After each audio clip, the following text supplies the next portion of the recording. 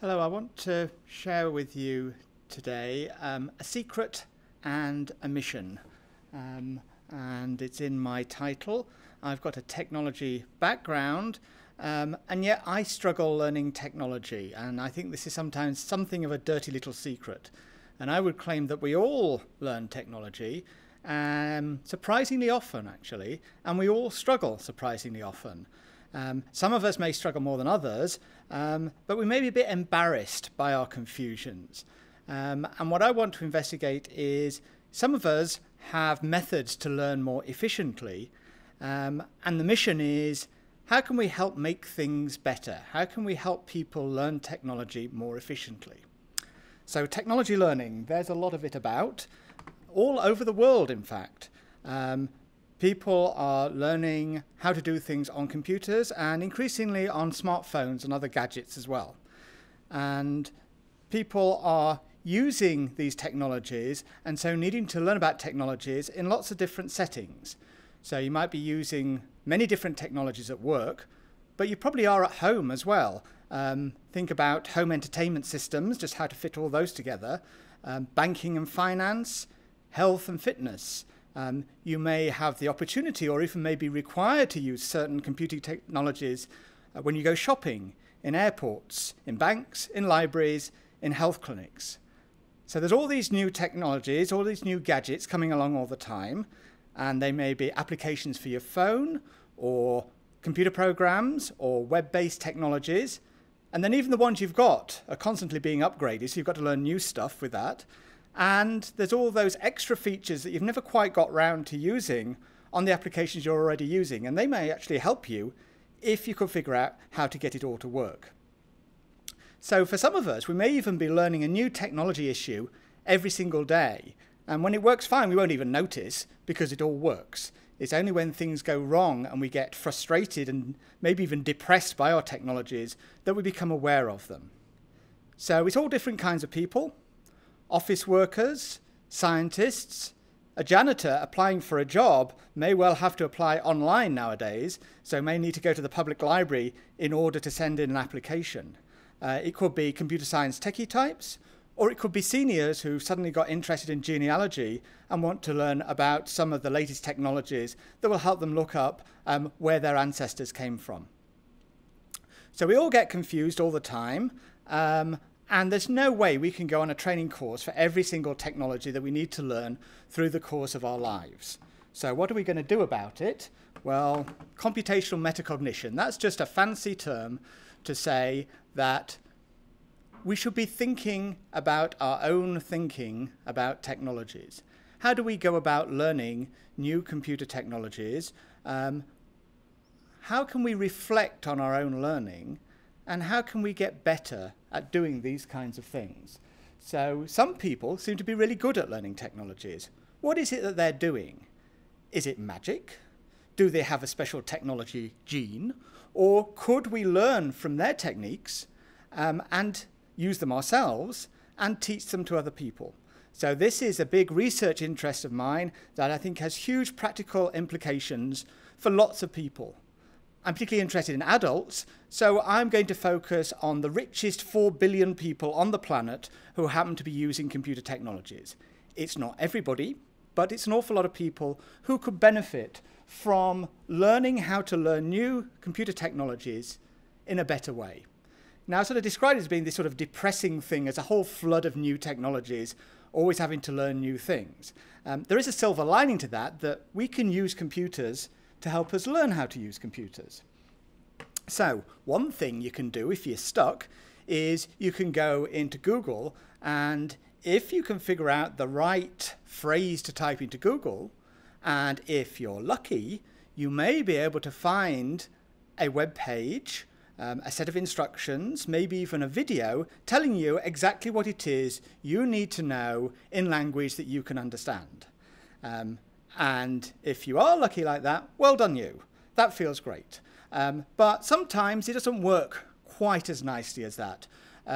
You may not actually know what to type into Google. You may try things and they don't work. There's actually a set of skills of how can you compose a query into Google or other search engines so that you're more likely to increase the odds that you'll find something useful. And then you'll get a big pile of results coming up. Which ones do you trust? Which ones are going to be useful? How do you assess the quality of what's out there? And that's another set of skills that in library information science we call information literacy. A set of useful skills. Some people just pick it up. Some people aren't aware that there are ways of doing it. They just think anybody can search. You either search or you don't search. No, there's ways of searching much more productively. And even if you can figure out what are the best queries to type in, even if you can figure out which of these results are most likely to be useful for you, you still may not get a complete answer.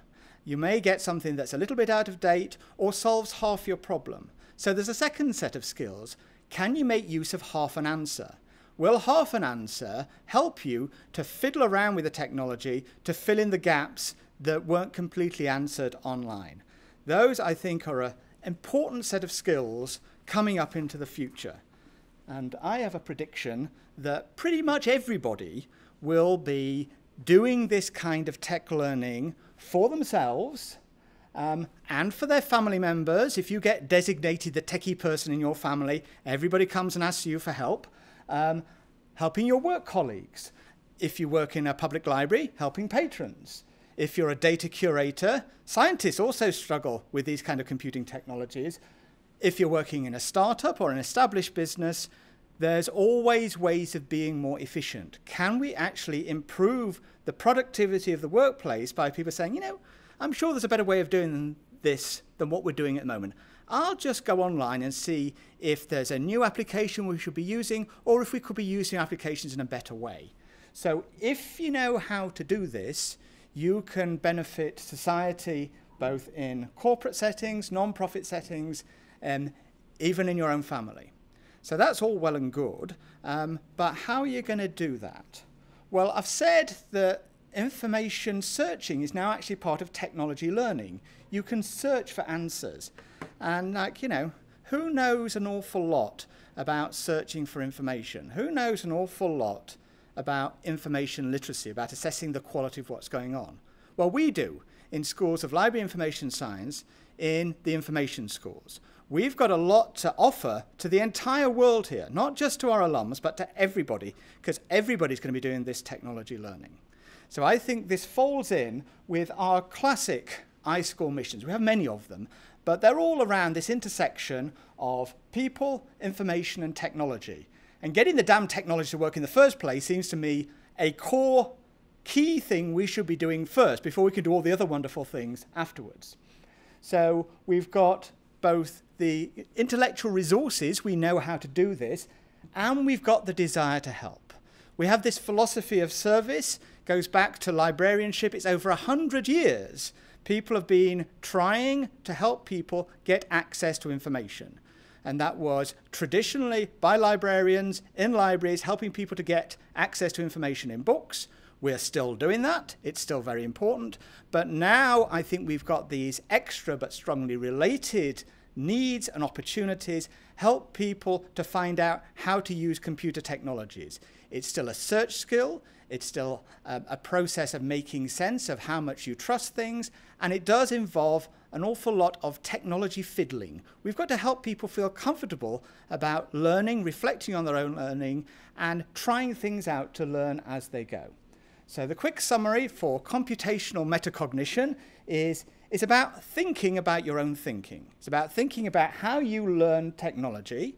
And then, after you've thought about what you're doing now, you look at what other people have done, and you say, oh, could I learn a bit better in the future? Not just more, but can I learn better and faster? Can I take advantage of some of the skills that I've seen other people doing? And then my challenge is, how might I build on this work to share the best practices, to build other technologies to help you, so that all of us can help ourselves to learn better, but also to help other people to learn better. This is part of our service mission. We want to help other people get access to information. In this case, it's access to learning how to use technologies better.